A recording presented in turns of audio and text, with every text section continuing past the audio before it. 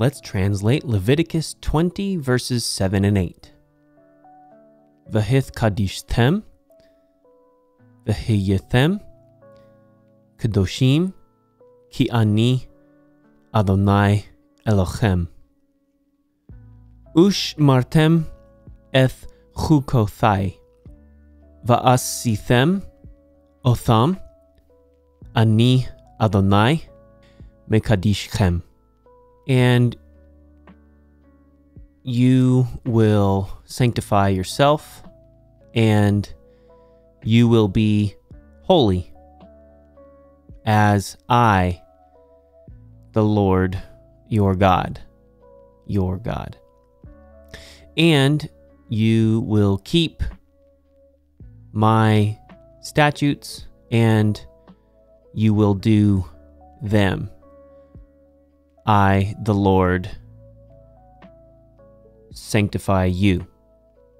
So we have a series of Vav consecutives. You can see them here. Here's a Vav with a Hithpael, perfect. Then we have a Vav with a Cal, perfect. And we have another Vav, this one with a Cal, perfect, and another Vav with a Cal, perfect. We also have a participle down here. We'll get to that later.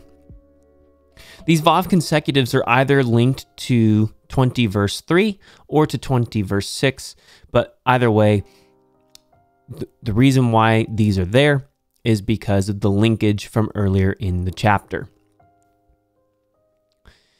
They're Cal perfect. Well, for the most part, they're Cal perfect. They're all perfect. Perfect conjugation. Perfect conjugation. Perfect conjugation. Perfect conjugation. But because of the Vav consecutive, we're going to invert that, except that we're not. We're not going to invert it. These are essentially commands. They're soft commands. They may not be in the imperative conjugation, but imperfect can be a soft command, a volitional command, instruction. And that is what we have here. God is instructing them to sanctify themselves, instructing them to be holy, instructing them to keep watch, that is to observe and to do his statutes, his divine ordinances. And that's why these are all Vav consecutive in the perfect conjugation. Now, notice we have Kadash. We have another Kadash down here. Something's going on with Kadash. What is Kadash? The root has the idea of purity, being sanctified, consecrated, being holy. But holy is the idea of being separate. It's not simply just being pure.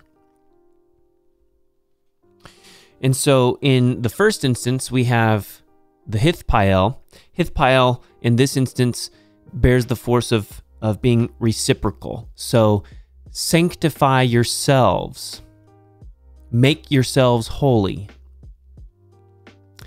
Then the next instance, this is a noun.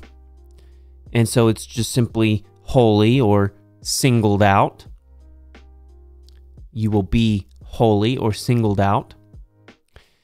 The next instance is a PL participle. Mikadishchem. So it has the pronominal suffix for the second person masculine plural, which makes sense because the verbs are all second person masculine plural. But this is a participle, and it's attaching to ani Adonai. So what we have is a substantive use of the participle. I, the Lord, the one who sanctifies you. So what's interesting is the Lord is the one who does the sanctifying. But earlier, from verse 7, at the start, it says, sanctify yourselves. Which is it? Who's doing the sanctifying? Is it God? Is it the people of Israel?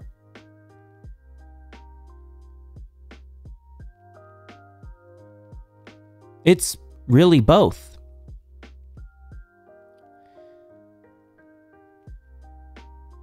Notice that in verse 7, it says, be holy, for He, I, the Lord, your God. This is probably better translated, because I am holy. Because I am holy. So be holy, for I am holy. I, the Lord your God. So you can translate this smoothly. Be holy, for I, the Lord your God, am holy. This is not modal in the sense of key being translated like or as. This is not modal. They're not to be like the Lord.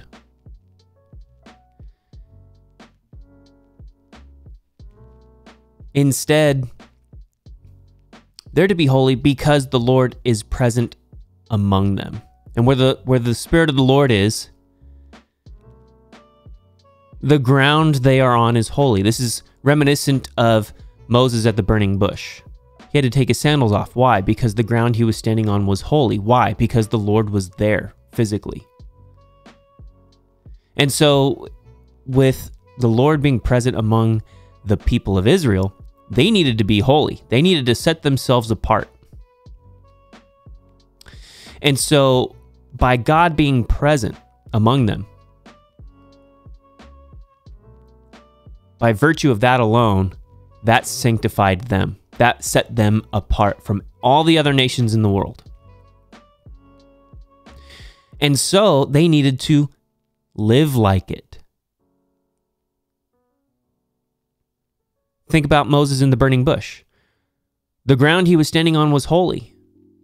The moment he knew that, he needed to do something about it. And he needed to obey God's instruction. Take off your sandals. That's the same thing happening here. Israel is in God's presence. Therefore, the ground they are standing on is holy. Therefore, they must respond and obey God's instruction. And that is to sanctify themselves. That is to be holy. And that's what Leviticus is all about. Setting themselves apart from the rest of the world, from the nations around them.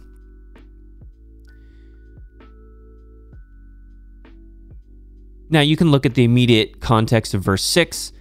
It's about mediums, wizards, and all that stuff. In the greater context of chapter 20 and Moloch worship. But the resounding theme here is that God is present among them, and therefore they must be holy because God is holy.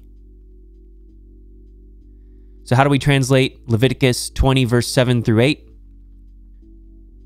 Make yourselves be holy, and be holy, because I, the Lord your God, am holy. And observe my statutes, and do them. I am the Lord who makes you holy. If you liked this video, hit the like button. Check out the Hebrew and Greek lectures to brush up on your biblical languages. And we'll see you next time.